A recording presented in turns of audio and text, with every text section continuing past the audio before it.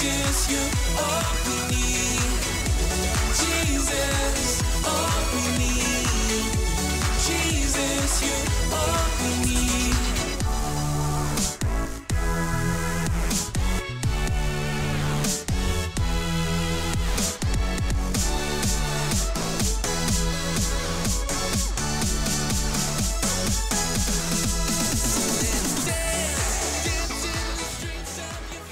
All right. Good morning, church at the Crossing. How is everybody? Okay, good stuff. Y'all ready to worship God this morning together? Would you stand with me? And as we were just preparing for this week, come on, we're in the middle of our In the Middle series, week 3. Has anyone been challenged, stretched by this series? This morning, I just have a feeling and an expectation that God wants to do some incredible things. And so I wonder what it would look like if we met him right from the beginning of, okay, God, we're open to whatever you have. You know, a lot of times we have the warm-up song, right? Like the first song that gets us in the mood. The second song is like, okay, I'm feeling it a little bit more. And by the third song, we're ready to worship God. I wonder what would happen if we just agree collectively, like, hey, I'm not going to wait for the third song. I'm saying yes to God right now. I believe that you have some things for me. Is anyone in agreement with me this morning?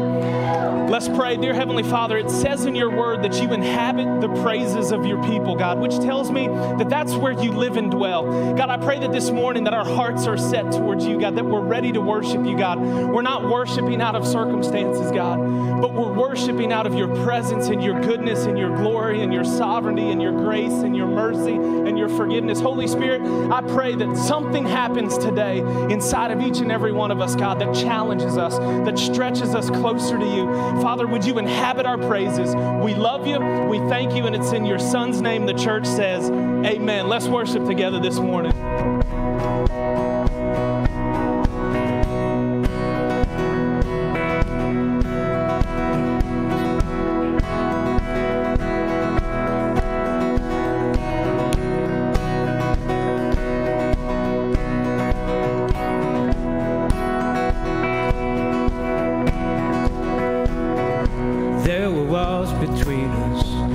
The cross, you came and broke them down. You broke them down. There were chains around us. By your grace, we are no longer bound. No longer bound. You call me out of the grave. You call me into the light. You called my name and then my heart came alive. Your love is greater. Your love is stronger. Your love awakens, awakens, awakens me. Your love is greater. Your love is stronger. Your love awakens, awakens, awakens me.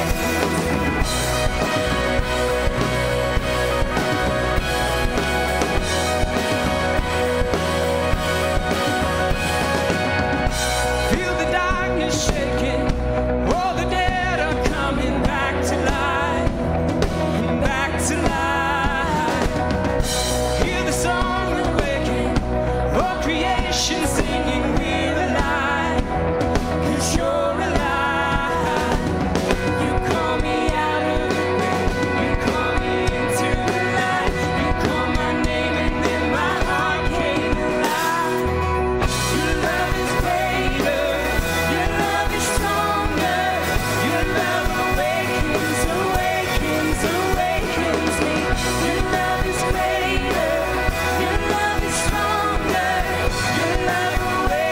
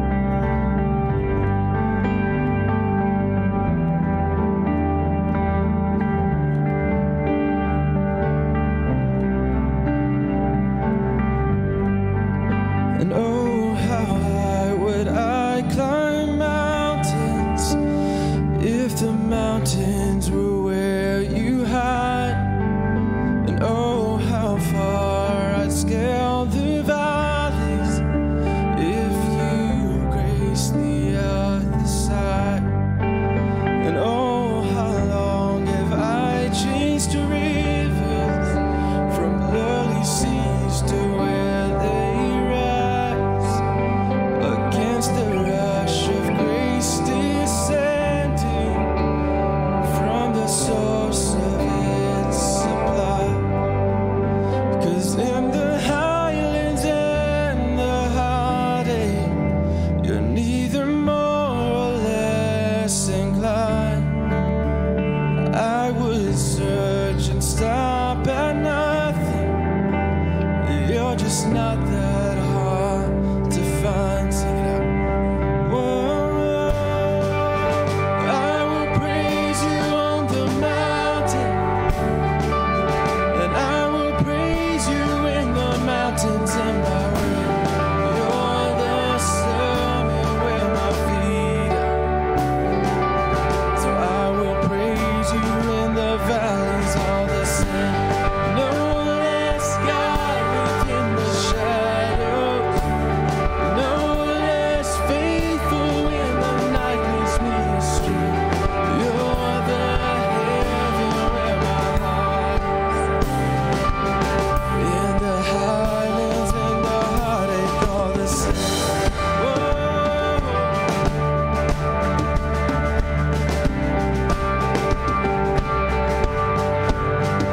And oh, how far beneath your glory does your kindness extend the path, from where your feet rest on the sunrise to where you sweep the sinner's path. And oh, how fast would you come running if just a shadow through the night? Trace my steps through all my failures and walk me out the other side. For who could dare descend that mountain, that valleyed hill called Calvary, but for the one, a conquered shepherd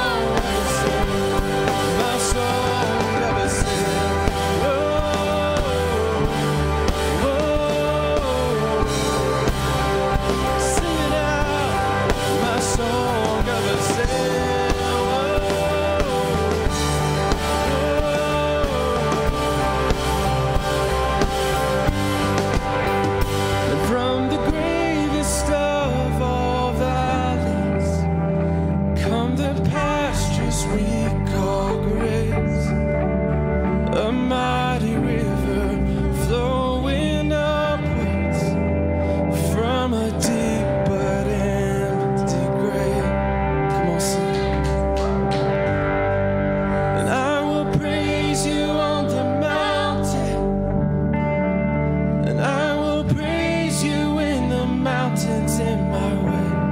You're the summit where my feet are. So I will praise you in the valleys of the sea.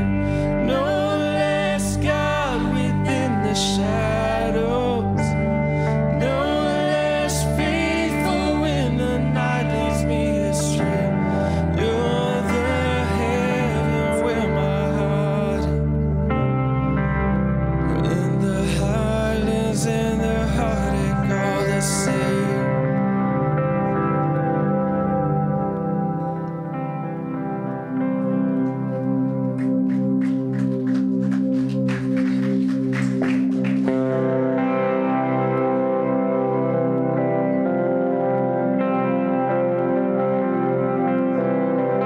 Well, let's declare His majesty together this morning. Come on. We're singing majesty,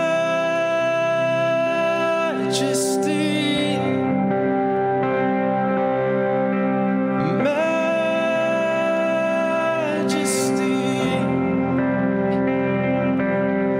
Your grace has found me just as I am.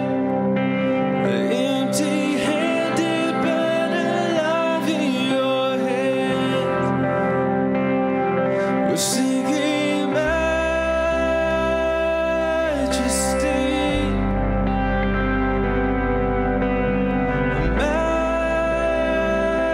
majesty. And forever I am changed by your love. In the presence of your majesty. Come on, church, declare this. We're singing majesty,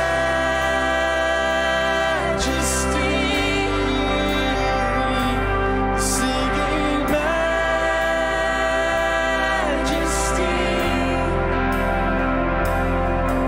Your grace has found me just as I am. Empty-handed but alive in your hand. Oh, we're singing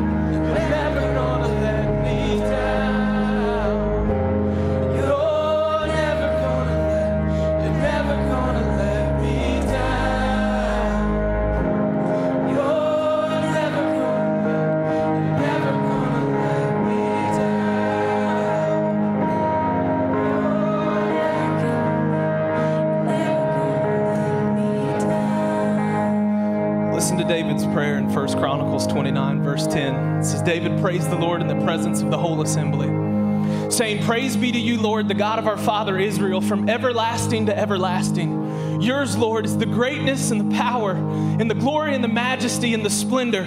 For everything in heaven and earth is yours. Yours, Lord, is the kingdom. You are exalted as head over all.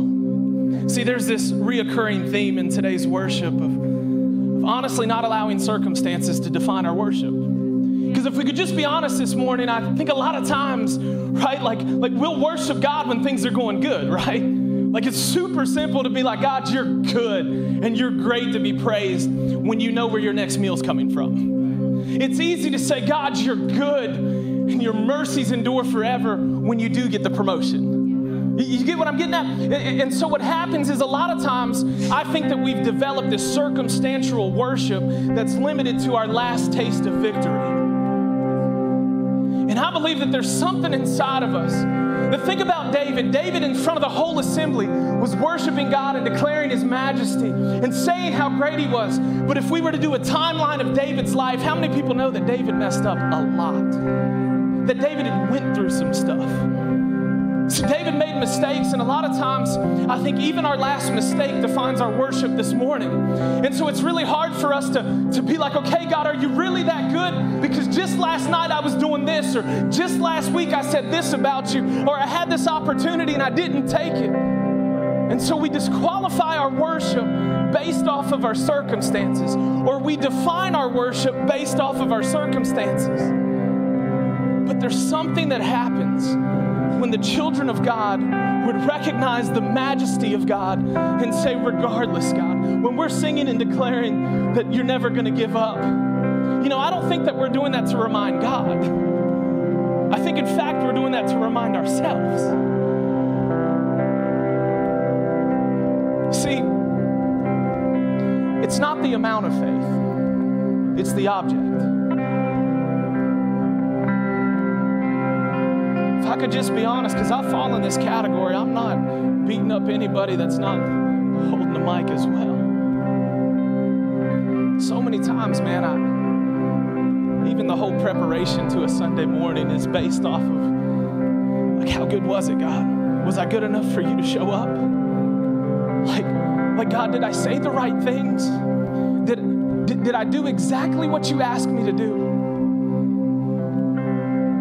There's something that happens when his people can just recognize that it's all on him. It's his glory. It's his majesty. It's his name. And I believe wholeheartedly that God's just looking for a people that would not worry about making themselves famous, but get out of the way and say, look at our God who is great and greatly to be praised. So I kind of want to bring it all back down. I don't want to go into the hype of, you're never gonna, because I'll do that.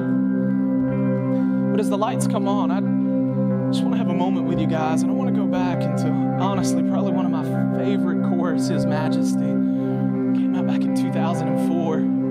But there's just something simple about recognizing God's majesty. Can we do that together collectively? If for you that means closing your eyes, close your eyes. If for you that means sitting down and being reverent before the Lord in that manner, do so. You know, if this is a moment for you to challenge and stretch your faith and say, God, I'm going all in, I'm going to raise my hands and I'm going to worship you, then I would encourage you to do so. But would you lead us in majesty? And can we just invite God's presence to overwhelm us and to consume us together? We're singing majesty.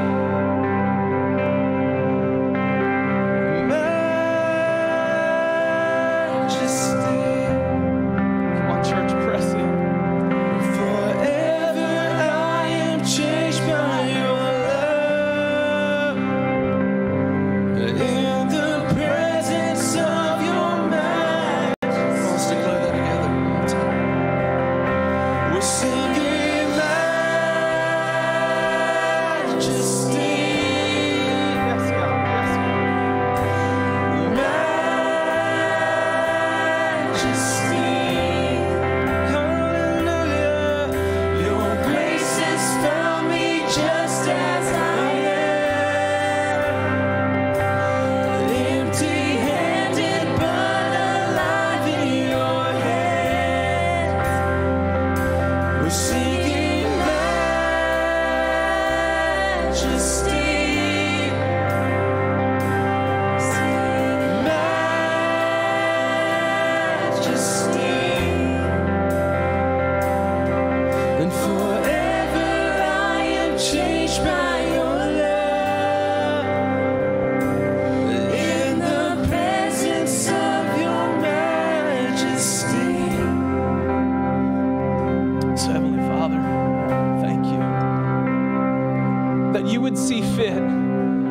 Broken humanity could worship the fullness of God. God, that you would make a way for us to stand face to face with your glory and with your presence, God. That you would tear the veil from top to bottom, allowing us access into the holiest of holies, God. God, I pray that as your people, we're constantly reminded of your goodness, of your grace, of your mercy.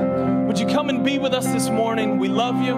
We thank you, and it's in your Son's name the church says, amen and amen. Can you give it up for Jesus just one good time? As you're seated, make a friend on the way down. Invite them to Shoney's, which I've been told is 2.6 miles away, not 3.2. So thank you for that. As everyone's settling in, if you're new here with us, if you've never visited with us, we have a junior high small group that happens right now. So 6th, 7th, and 8th grade, you guys are dismissed. You can go out to the foyer, meet Carl and Courtney and the rest of the crew. Y'all give it up for junior high. What's up? I'm in this weird phase where I'm like doing throwbacks. You know what I'm saying? Anyone remember the hoodie t-shirts from back in the day? Oh, yeah. Next week, I'm preaching in a starter jacket, I promise. But thank you guys, man. We're so honored to have you. 3 weeks into this thing, man, not just into the series, but into this new location. Are you guys excited about what God has going on at the Crossing? Incredible, incredible stuff.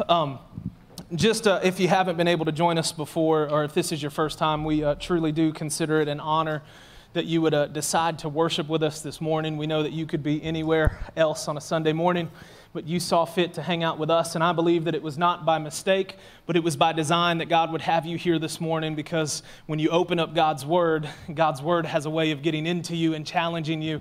And so we're glad that you're here. If you are a first-time guest inside of your worship guide, there's a Connect card. We'd love to connect with you. We don't sell your information. You a crazy amount of emails, but we do follow up with you because there's a lot of people that are just coming around and wanting to know what the next steps are, like how do I get involved, what's going on, what are you really about, just any kind of question you can come up with. So we'd love for you to fill that out. Also coming up soon, we have Connect Night. Who's been to a Connect Night? Anyone been to a Connect Night? That's what I'm talking about. Don't we take care of you? We feed you well. I'm saying we bounce between Dickey's Barbecue and Olive Garden and some others. So, Connect Night for us is our first initial step of connecting with you. And so if you've been around for a while and you've been kicking the tires and checking it out and being like, you know what, I want to find out more about how the Crossing functions, or I'm ready to go all in and take my next step into membership, jump into small groups, just hear more about your heart and your vision. So it's the 4th Sunday of this month. All you have to do is either on a Connect card or online, let us know that you're coming so that we can prepare with the right amount of food, because ain't nobody like a party where the food runs out. Come on, man. Y'all been to those ones? I taught our youth well when I was the youth pastor. Pizza parties, don't ever grab a plate. You know what I'm saying, Jordan Johnson? You remember that. You don't grab a plate because then no one knows how many slices you've had. You can be like 10 in. Anyways. Sign up for Connect Night. We'd love for you to be a part of that. Also, Summer at the Crossing's kicking off. How many people remember Summer at the Crossing? We do some events together. We hang out. We do life together. So this will, I guess, be the second public announcement of it. But as of this past week, we locked in our date to rent out Waterworld. Come on, Waterworld, Dothan's best beach. I think, is that in their advertising? Do they say that? Yeah, the greatest thing about Dothan's Beach is that you don't leave with sand in places that you don't want it. So, Waterworld is our gift to you guys. I was trying to look for dates. Here we go. It is going to be the last Sunday in June, which is June 30th at 5:15 to 8:15. We provide a meal for you. So all you got to do is show up and hang out. We had a good time last year at Waterworld. Anyone go to Waterworld last year with us? It's a good time. It's a great place to invite your friends and bring them. I went on the Great White, you know, that big that big slide. Man, I had a little friend that went with me, and I don't know if he realized that the weight ratio was, when I say a little friend, I mean homeboy probably weighed like 27 and a half pounds, which can be found in my kneecap. So anyways, I was like, hey, bro, let's go down this thing together. I kid you not. I'm not going to use his name or anything, but I love the little guy. The first initial drop, he was smiling, went out like a light, passed straight out. Straight up. Missed the whole ride the whole time. I'm just like smacking his face a little bit like, hey, buddy, wake up. And he comes up at the end. He's like, ah! So, and then I did the road to Romans, led him to Christ. Did you see your life, son? Anyways, Waterworld, in the middle. We're in week 3. Just to recap, week 1, we really recognize that we spend the majority of our life in the middle. Can anyone recognize that and say, yes, you're absolutely right? We left the beginning at some point. We hang out in the middle forever, and then there comes the end. And so we understood that we occupy the middle personally as people, as a season in life that we just stay in. It's really in between the dashes of the date that you were born and the date that you'll die that you spend the most of your time. Last week, we just came out and we talked about how God has always been looking for a people to occupy the middle, right? Like the church occupying the middle, positioning ourselves right in between two opposing views, or putting ourselves in the breach in a wall, as Moses did as he interceded for his people. And so we talked about occupying the middle. And I kind of want to circle back around this morning and hit a little bit more of a personal subject. So let's look at our main text, and then we'll pray and jump right in. If you're following along, you can follow along on the Life app Bible, or inside of your Connect or your worship guide, you can jot down some notes. Deuteronomy 2, verses 1 through 7. This is Moses talking. He says, "Then we turned back and set out towards the wilderness along the route of the Red Sea, as the Lord had directed me. For a long time we made our way around the hill country of Seir. Then the Lord said to me, 'You have made your way around this hill country long enough.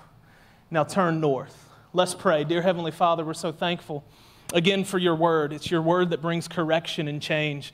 God, we're thankful that you're with the broken and the downtrodden and those that are hurt and lost, and that you're with us today. And so I pray that as we get into your word, that it gets into us, God. Everything that I've prepared, I submit over to you, God, because your word doesn't return void. We want to hear from you. We love you. We thank you. And it's in your name. The church says, amen. So our text this morning, Moses is referencing the 40 years that the Israelites spent in the wilderness after the exit from Egypt. And so if anyone is kind of knows the story that you can find all throughout Exodus, that the children of Israel, they were in captivity, they were in bondage to Egypt. And so they cried and they complained and they cried out to God, asking for him to send a savior and someone who would rescue them. And Exodus tells us that God heard the cry of his people and he responded. And there's some incredible things that happen in Exodus as they leave slavery and bondage and step into freedom. The Red Sea splits. They walk across on dry water. And so Deuteronomy is just referencing this time. And for some of us that know this and others that may not, the Israelites spent 40 years wandering in the wilderness. See, the wilderness was a testing time. In fact, the Israelites, they found themselves there as a result of themselves. And so what do you mean by that, John? If you were to study text and find out why was it a 40-year journey? Because geographically, that trip should have only taken like 11 days. But it was a 40-year journey. Can you imagine taking 40 years to get to Orlando? You know what I'm saying? Like 40 years. I mean, some of us feel that it takes 40 years. It's really like, what, 5.5 hours, 4 if you're driving fast. Hey. No, just kidding. We follow the laws in this church. All of them. But they were there as a result of themselves. So what do you mean, John? Numbers 32:13, it gives us a glimpse into why there was a 40-year period for a generation of people. Listen what it says. This isn't in your notes and it won't be on the screen, but it says the Lord's anger, it burned against Israel, and he made them wander in the wilderness 40 years. See, God was angry with his people. Why? Because God is more concerned with who we are becoming rather than where we are going. And so there was this testing time going on for his children because there were children that were disobedient. All it took was Moses leaving them for a couple of days, spending 40 days up on a mountaintop. And guess what they do? They ask Aaron, like, yo, give us some golden calves so that we can worship. Like there was an anger in God. And I'll tell you this, Exodus 34, it tells us that God is a jealous God. There are some translations that go on to tell us that he's jealous about his relationship with you. You know, we just sang King of My Heart. Can I tell you this, that God doesn't just desire, he needs to. He longs to be first. That nothing comes before him. No job, no relationship here on this earth. Nothing comes before God.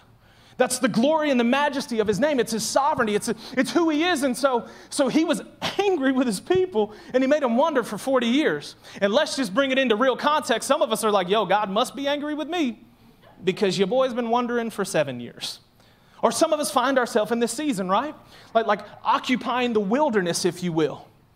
See, if we're in a delayed season, there may be a lesson to be learned. And so let me encourage you to lean in to counsel and wise counsel and wisdom, because you may find yourself circling the same problem over and over and over and over again, because it's really God giving you the same opportunity to get out of it over and over and over and over again. How many times, any video game players? Come on, man, what's up? Video games? Anybody? All right, let's go a little bit old school. Super Nintendo 64, come on. That was real video games. I showed my son Mike Tyson's Punch-Out. He was like, Dad, is this all you guys had? I was like, man. So I was like, no, we got Excitebike too. And I put him on Excitebike. Didn't like that. Anyways, there's something about video games, right? Like you get to the same point, you get to the same part over and over again. You can't get past it, you can't get past it, you can't get past it.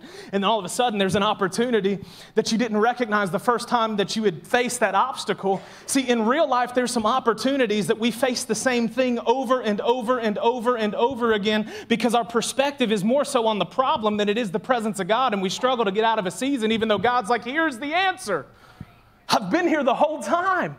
I've been here with you. And so if we're in a delayed season, there may be a lesson to be learned. And so I don't want you to think I'm beating you up or I'm angry with you, but it's in God's grace and his mercy that maybe this time circling around, you've paused long enough to sit with us today and say, okay, I'm leaning in, I'm listening, there's something that I must be missing. So what is it? What is it? Well, this morning I want to talk about direction in the middle. Did you hear in our main text, God makes this statement to Moses, where he says, you've made your way around the hill country long enough. Now it's time to turn north. So what does that mean for us today, John? To bring it into real context, I believe that some of us have made our way around this journey long enough. And God's saying, today's the day that I really want you to step into true freedom. See, here's what happened with the children of Israel. They were set free, but inside they still found themselves bondage and in captivity to the life they knew in Egypt. See, a lot of times we've moved from being captive and in bondage of our sin to being free in Christ, but it's been so long that we were in sin, we have no idea what it feels like to be free. And so this is part of the journey. This is that sanctification process that's like, you know what, John, I'm not where I used to be. I'm definitely not where I want to be, but there's something that God's stirring inside of me. There's something happening. Would you send some people around me to help, like guide me through this? I believe with everything in me this morning that God is prophetically saying to his children, you have been stuck in this season long enough. It's time to turn north. You've been here long enough. You've dealt with depression long enough. You've dealt with anxiety long enough. You've dealt with being the outcast long enough. You've dealt with being told that you would never amount to anything long enough. You've dealt with this long enough. It's time to turn north. And some of us, we've circled the same thing over and over again. And what God is looking to do is to develop a people that won't be defined by circumstances, but will be defined by the presence of God. And something that happens when we respond to the Word of God when he says you've been here long enough. And so I'm wondering, is there anyone this morning that's seriously, yep, I've been there long enough. I'm ready to hear from God this morning. I'm ready to hear from him. And so let me give you some things that we do in the wilderness when we're looking for direction out of a hard season. Now, I'm not saying that you're going to be out of the middle, but what I am saying is that the middle can move. The middle can move. Some of us, our middle has been defined by one single moment. but you can move to the next chapter. I mean, physically, the church, we've moved to the next chapter. 3 weeks ago, we moved to the next chapter. We had been there long enough. It was time to move north. I don't even know if geographically that makes sense, but that'd be super cool if it was. Depending on where you're looking, we move north. But here's some things we do in the wilderness. This is where I believe that we can connect as a people, as those that have problems, as those that have issues. First thing we do in the wilderness when we're circling the same thing over and over again is we complain. Come on, where are my complainers at? You ain't got to identify yourself. It's okay. But it's almost like a default response. Complain. We deal with something longer than we want to, we complain. We deal with something that we don't know how to get past, we complain. We deal with something that we didn't see coming, and so we complain. And this ain't even like one of the things I wanted to say, but if we're not complaining, we're probably making excuses. So either way, we're finding ourselves in a place of limbo in this season in the wilderness. We complain. Look in Exodus. It's no different for the children of Israel. In Exodus 17:3, it says, "But the people were thirsty for water there, and they grumbled against Moses. They said, 'Why did you bring us up out of Egypt to make us and our children and livestock die of thirst?'" They complained as they got thirsty. I mean, I remember there was a time where the excitement and the exuberance of a life with God and living out this calling was a response of, like, God, I'll go anywhere and I'll do anything. And so he calls me somewhere and he puts me somewhere, and then I complain. Like, God, I just want to do what you call me to do, but, I don't really like dealing with so-and-so. Like, could I maybe do the thing you call me to do, but, like, maybe you could, like, I don't know, maybe not 7 plagues, but maybe just like a stomach virus so so-and-so doesn't show up. Let's just be honest, man. I think one of our biggest complaints is probably against each other. Against the person that we go to church with, the person that we work with. Come on, work. If so-and-so would take care of their stuff, we would be okay. When things get hard, we tend to complain. When things got hard in the desert, they tended to complain. And here's the deal with a complaint. A complaint is dealing with what's setting before you presently, without any reminder of what you just faced in the past. All that they needed was some water in the desert. They were willing, and there's other verses in Exodus that says, man, like, what'd you do, bring us out here to starve us? At least back in Egypt, we have fish, and we have food. Could we just go back? See, their complaints and the perspective of the middle led them to want to go back to what God freed them from. Are you getting this, friend? A lot of times when it gets hard in the middle, or if we're complaining or seeing what currently is facing us, we'll sacrifice the freedom that we are experiencing to go back into the comfort of the season that God took us out of. I mean, we can laugh all we want at the Israelites. Like, they're crazy. Why would they want to leave freedom to go back into slavery? And God's kind of like, why would you? Didn't I free you from that addiction? Didn't we deal with that? Didn't that get nailed to the cross? And you're telling me because things are getting a little hard and because some people don't like you, you want to go back to that? Are you getting this? Direction in the middle. Here's your first lesson. Stop complaining. That was a good amen moment. Yeah. Here's the other thing in the wilderness, and as far as seeking direction in the middle, and we've talked about it a little bit, but to put it in context, we feel like we're walking in circles. I was thinking about that this week, that when we talk about directions in the middle, that I think a lot of times, Sunday morning, a group this size, that there are people present, that this has been your journey with God. You know what I'm saying? Like, oh man, things are rough. Boom, Sunday morning, I'm back worshiping God. Monday, I don't really like my job. Sunday, I'm back worshiping God. Monday, got to deal with that. Does anyone ever feel like you're just spinning in circles and you're never making progress anywhere?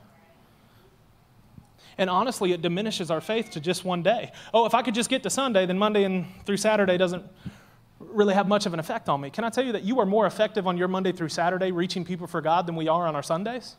You have 6 days, 6 other opportunities to reach people that are lost and hurting, but we're walking in circles time and time again. Deuteronomy 1:2 actually gives us the length of that journey in the wilderness, where it says it takes 11 days to go from Horeb to Kadesh Barnea by the Mount Seir road. So this morning, I just wonder, have you ever felt like you're not making any ground? But let's make it a little bit more personal to our everyday lives. So maybe you're not making any ground in your faith. Maybe you feel like you're not making any ground with your kids. Come on, parents. Yo, I love my son. I think he's probably in here somewhere, so I ain't knocking him. Hey, buddy. You know how he gets excited because I told him, like, if you don't know, so I'm a PK. Any pastor's kids in here? Come on, where my PKs at? Yeah! Didn't we always become some kind of example on Sunday morning? Dad, I love you, man, but you turned me into an example for just something, you know? And so, not that there was any shame or anything on that, but I want my son to love church and feel like it's somewhere he wants to be and not get all caught up in like whether or not he's an example. So this is Tyler's part-time job. If I mention him, he gets $5. So the adverse effect to that is that now Tyler's looking for reasons to become an example on Sunday. Dad, is this good enough? Just kidding. You got a birthday next week, boy. 15. Week after next. The greatest Father's Day present is sitting right there. I love you, boy. And you can give me $5 back for saying that. That's pretty nice.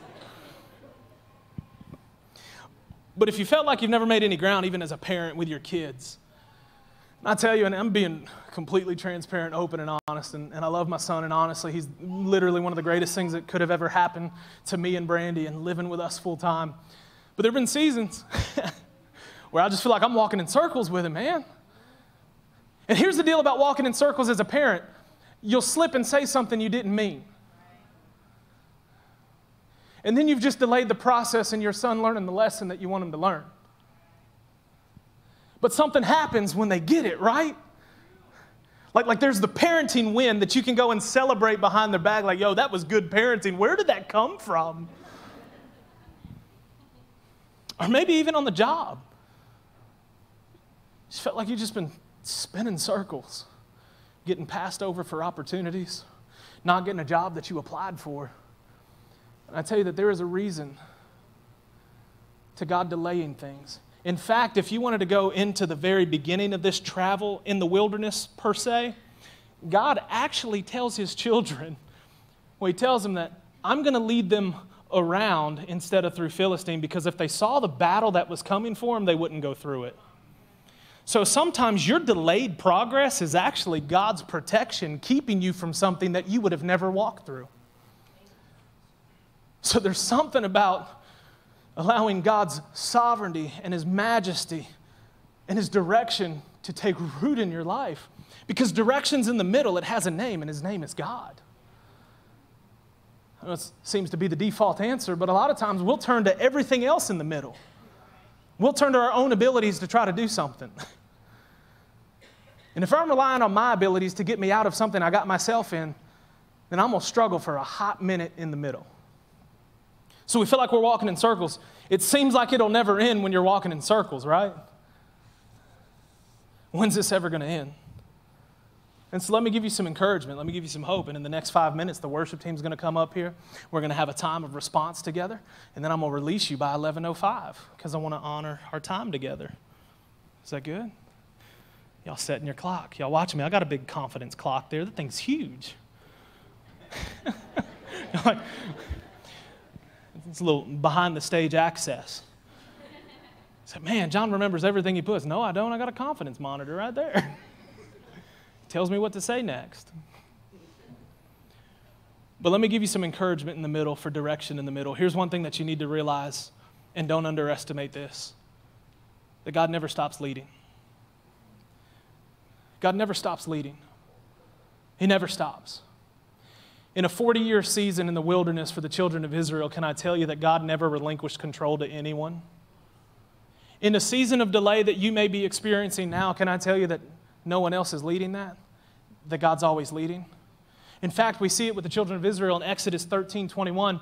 It says, by day the Lord went ahead of them in a pillar of cloud to guide them on their way, and by night in a pillar of fire to give them light, so that they could travel by day or night. Neither the pillar of cloud by day nor the pillar of fire by night left its place in front of the people. If God never stops leading, but we keep delaying, then guess what happens? We stop following.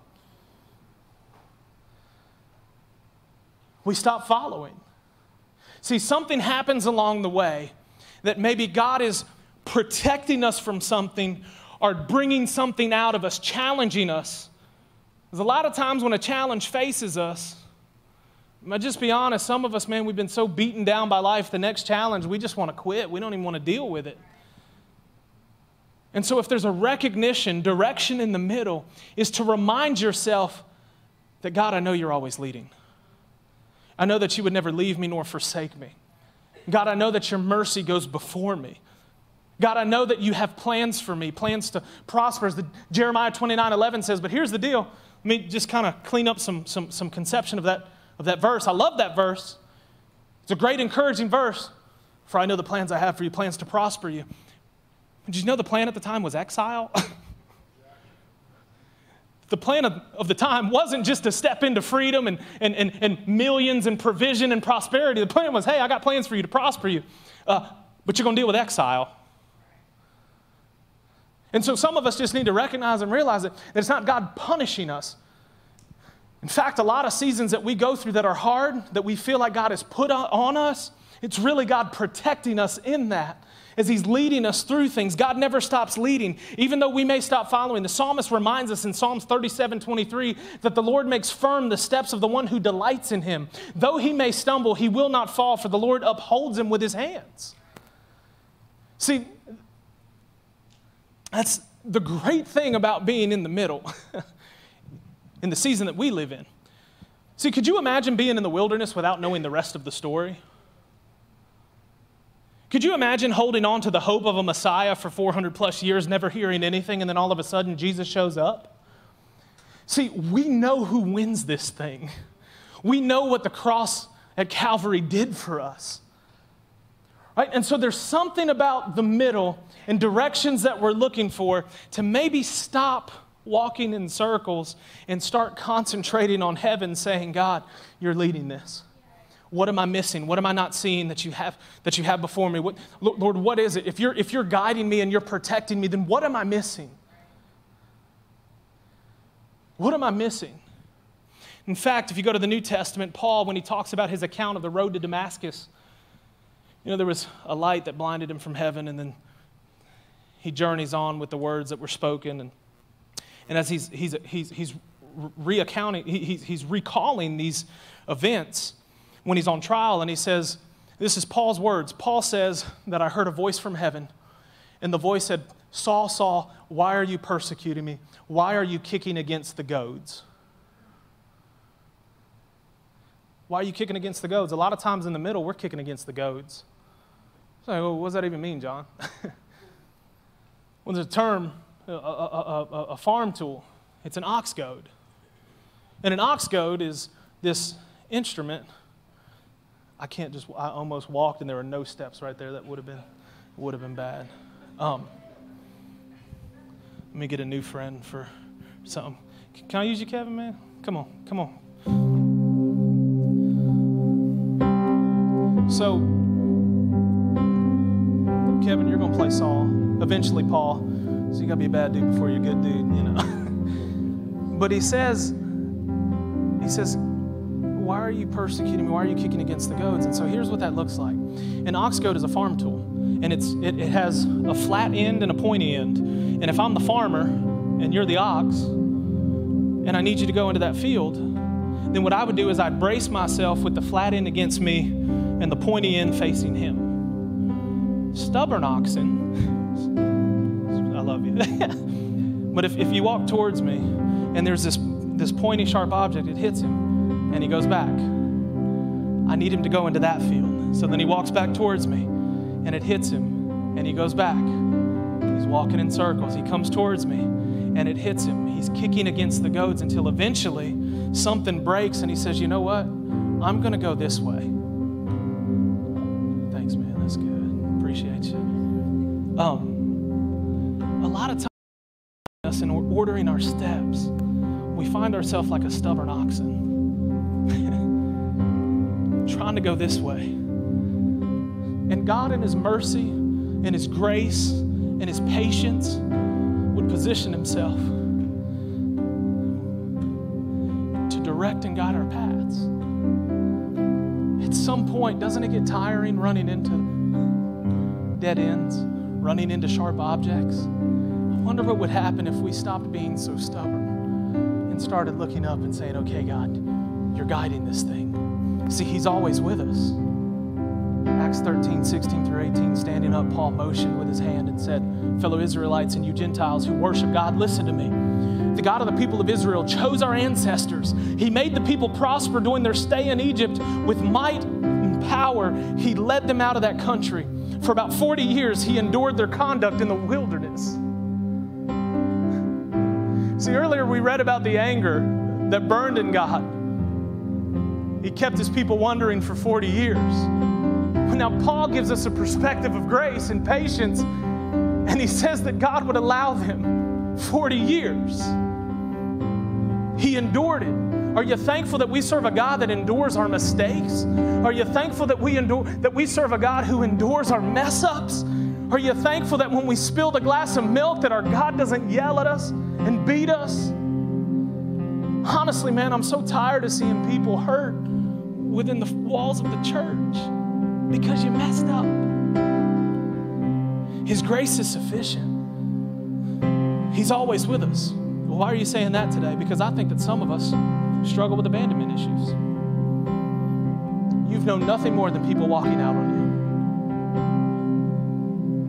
you. I felt it so strong in my heart when I was writing these words down that I knew that this would be a moment that someone, maybe you haven't listened to anything I've said, but you're going to lean into this. Maybe the delay is a result of your abandonment issues. What does that look like? As I was thinking about abandonment, I was thinking about maybe the one present who you had parents walk out on you. Maybe you had a spouse walk out on you. Maybe you had a church turn its back on you. Maybe you've had people that said that they would be there with you, that they're your ride or die, that they're going to go through anything with you, and they left you. And because there's been abandonment, the thought of a God who's always present, who's always near, who is for you, not against you, is so foreign. I tell you that the enemy has been working overtime to keep you from the goodness of God, because he knows once you taste and see that the Lord is good, that you'll come back for seconds, and you'll come back for thirds, and you'll come back for fourths, because His grace is sufficient.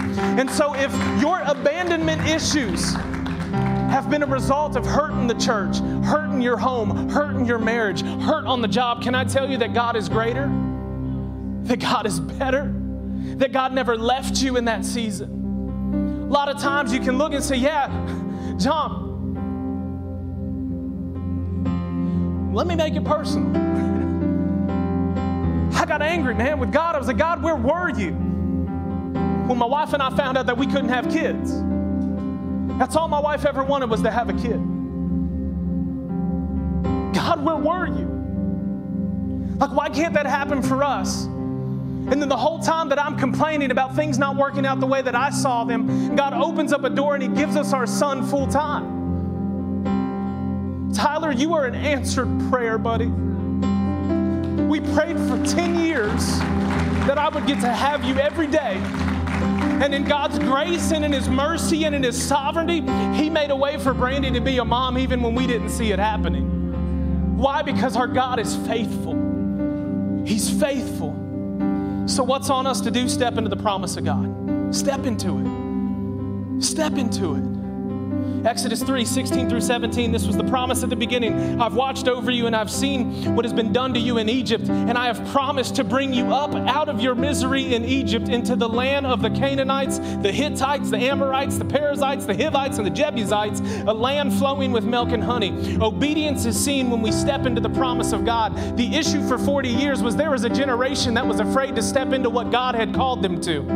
I don't want to wait 40 years to step into what God has already promised in the beginning of the story. I know the next chapter. I know that God wins. I know that His love is enough. I know that His grace is sufficient. And so what would happen when we step into this? What would happen when we would step into territory that the enemy's trying to keep us from, because he knows that God is establishing a church that the gates of hell will not prevail against. And if the church would step into it in obedience, then we would see our streets cleaned up. We would see our cities met and the needs taken care of. What happens when we occupy all streets? We shut down the schemes of the enemy. Bow your heads with me this morning.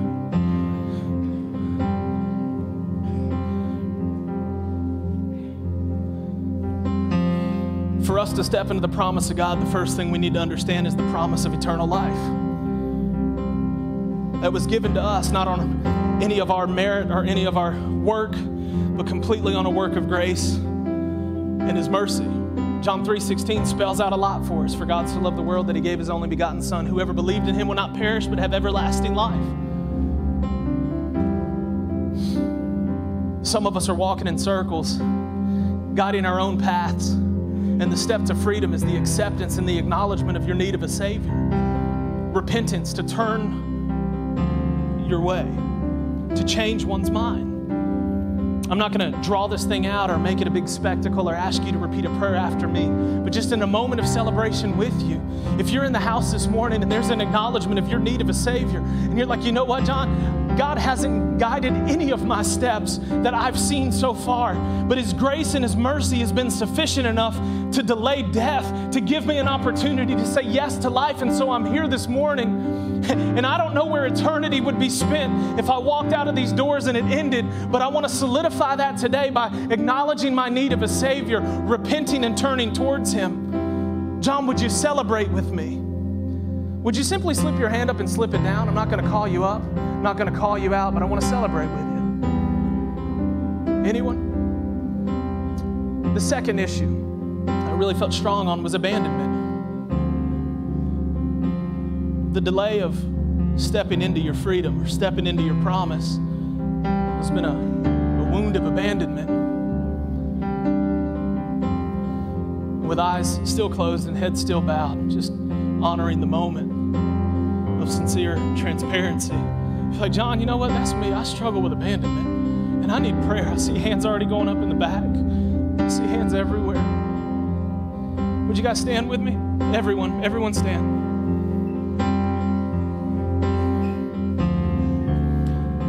So what I'm going to do, I'm going to pray. And you've already given me 4 minutes of overtime. 5 is the number of grace, so I've got 1 more minute with you. I'm going to pray, and I'm going to honor your time and let you guys go. But for those that have responded on the abandonment issue, Jared, if you wouldn't mind, man, I don't even know if you've got to move to another instrument, or I can slide a mic to you and we can lead a worship moment together. But I don't want to rush what God wants to do. I think that there are some people that have been walking in abandonment long enough, and God's going to do some things.